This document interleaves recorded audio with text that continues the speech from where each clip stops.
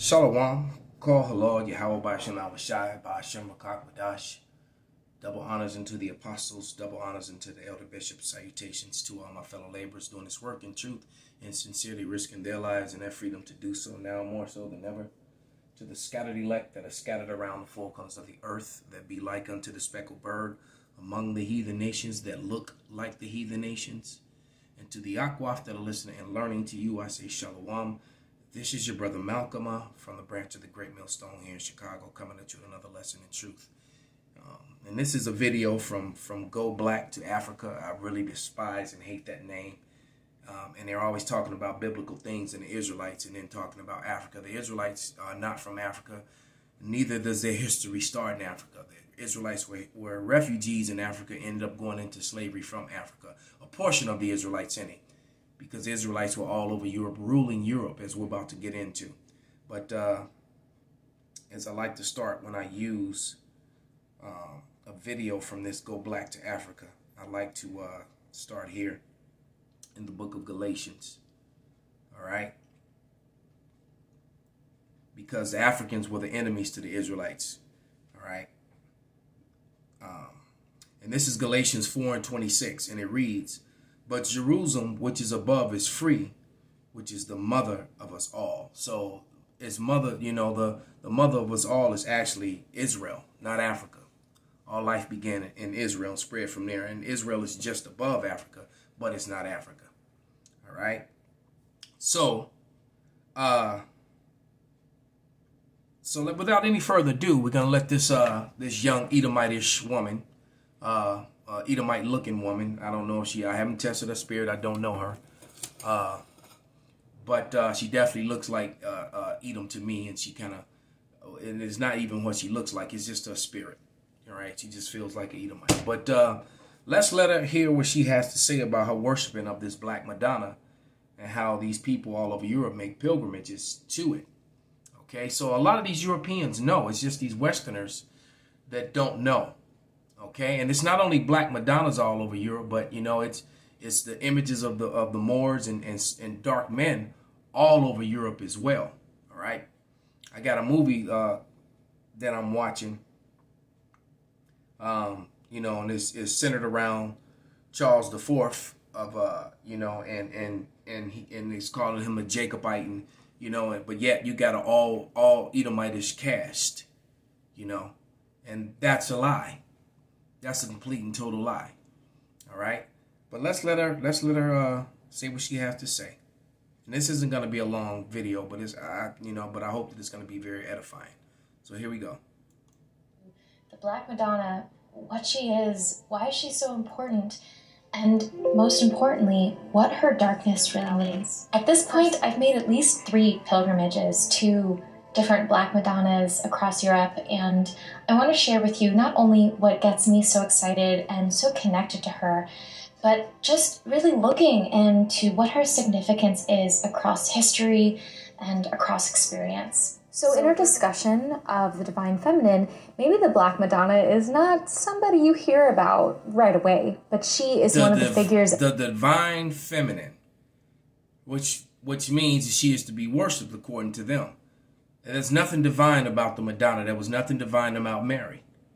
All right? Mary was not to be worshipped at all. There's no scripture in the Bible anywhere that tells you to bow down and pray to Mary. All right, that's that woman worship. That's that Babylonian influence in Christianity. And Christianity is not of the Bible. It is not of God. Christianity is made up by men, and they use the Bible as a weapon.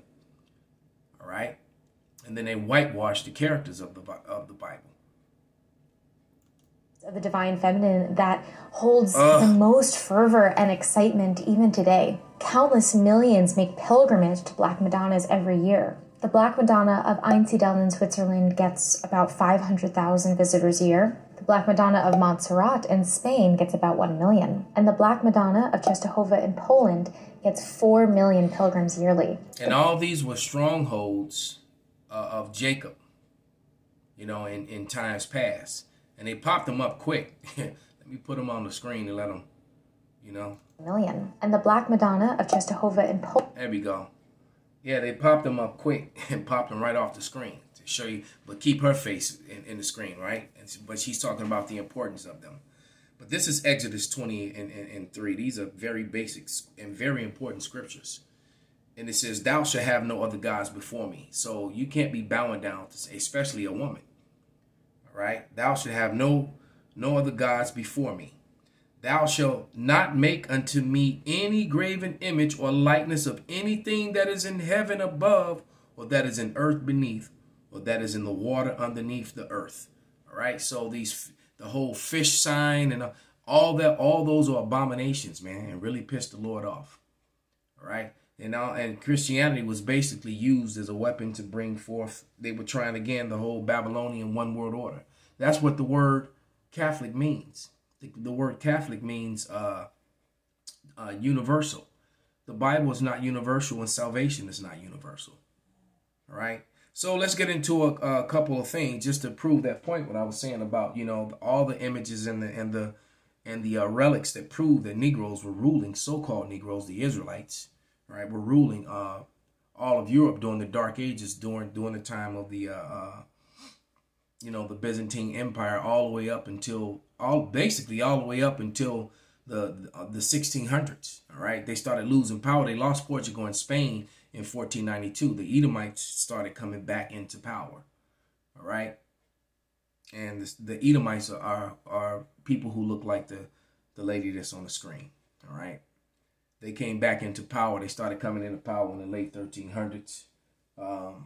And by, 100 years later, by 1492, they got Portugal and Spain, Cristobal Colon, who the world ignorantly calls Christopher Columbus.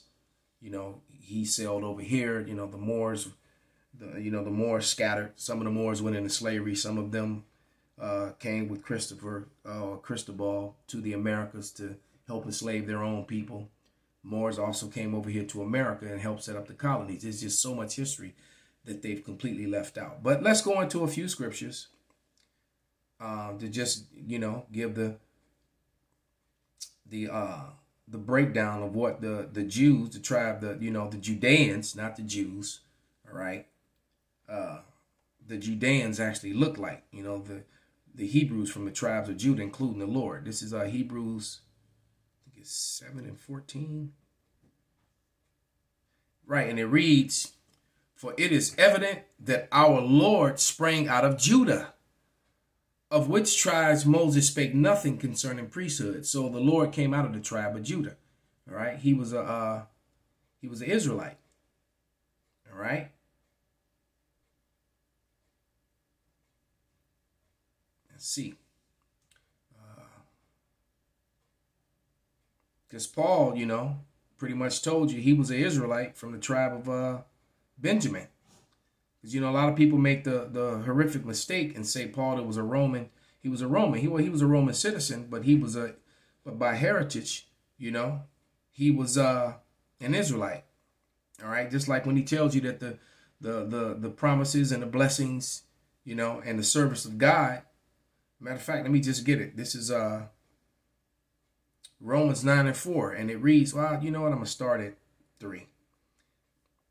All right, and this is clearly one of my favorite sets of scriptures. This Romans, the 9th chapter, is his fire chapter. But it says, for I wish that myself were accursed from Hamashiach for my brethren, for my kinsmen, according to the flesh. Remember, he said kinsmen. Why? Because in Corinthians, 2 Corinthians 11 and 22, it reads, are they Hebrews? And this is Paul speaking. All right, he said, are they Hebrews? So am I. Are they Israelites? So am I. Are they the seed of Abraham? So am I. So it was all about the Israelites. All right. And the Lord was from what? The tribe of Judah, which was the fourth son of Jacob. All right. And the head tribe of Israel. But once again, back in Romans 9, it reads, for I wish that myself were accursed from Hamashiach for my brethren, my kinsmen, according to the flesh, who are Israelites, to whom pertaineth the adoption and the glory and the covenants and the giving of the law and the service of God and the promises. All right. Whose are the fathers, and of whom as concerning the flesh Christ came, who is over all. Right. God bless forever. Amen. So the Lord came back for the flesh of the Israelites, his people, his kinsmen. All right. And he's from the tribe of Judah. Okay. So let's go back to the Old Testament and let's see what the Bible says that the Judites looked like. This is Jeremiah 14:2. And it reads, Judah mourneth, and the gates thereof language, they are black unto the ground, and the cry of Jerusalem is gone up. And it's amazing how people will throw a fit, a hissy fit, when this scripture is brought out and say, well, it doesn't mean that, and it doesn't mean, and it's like, no, all of a sudden, you know, you're black when they want you to be black, when they want you to be the black Hebrew Israelites, right? When they want to demonize you. But when it says that the Jews were black, all of a sudden they got a problem with it. No, because when you look that scripture up, all right, it tells you clearly in the Hebrew, the Hebrew word there for black is kodar, which means dark skin. All right. So they know, and as you're looking at this Madonna and child, this Mary and child, all right, that's what you're looking at. They were black unto the ground. They're really brown. If you're looking at them, they're chocolate brown. They're not black at all. You know, the background that the image is sitting in is black. All right, they're brown. I always tell you about that damn black word. All right, one more scripture. This is another one of my favorites on the subject matter is Lamentation 4:8, because it makes it tells you their skin that's upon them. All right, and Lamentation 4:8 reads, their visage is blacker than a coal, meaning they're dark, very dark. They are not known in the streets, no, because they're called Negroes, Hispanics, Native Americans, and wherever else they're scattered, right? Their skin cleaveth to their bones, it is withered, and it has become like a stick. They were starving, but nevertheless, it lets you know that they were dark-complected people with woolly hair. So was the angels, and so was God. So with that, I want to give all praises, all honor and glory unto Yahweh, Bahashem, Yahweh Shai, Bahashem Raklakwadash, Wa Abba Kwam Yasharala Shalom.